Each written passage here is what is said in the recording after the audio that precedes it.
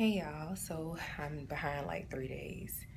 So today's secret, well, secret number one is that for a long time it was easier for me to withhold my feelings and keep things to myself, keep things inside, than to actually feel them and deal with them.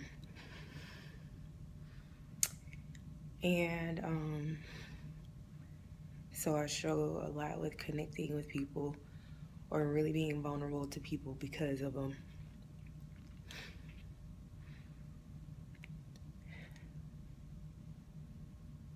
And it's kind of like hard acknowledging this stuff now. I'm grateful for healing from it, but it still doesn't make it any less hard to acknowledge it.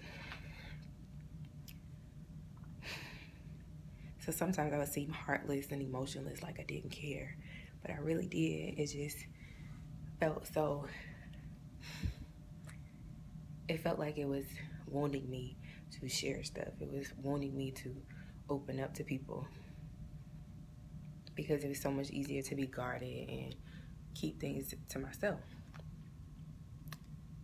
Now, I definitely have deep friendships and deep relationships with people, but it's because I was able to connect with them.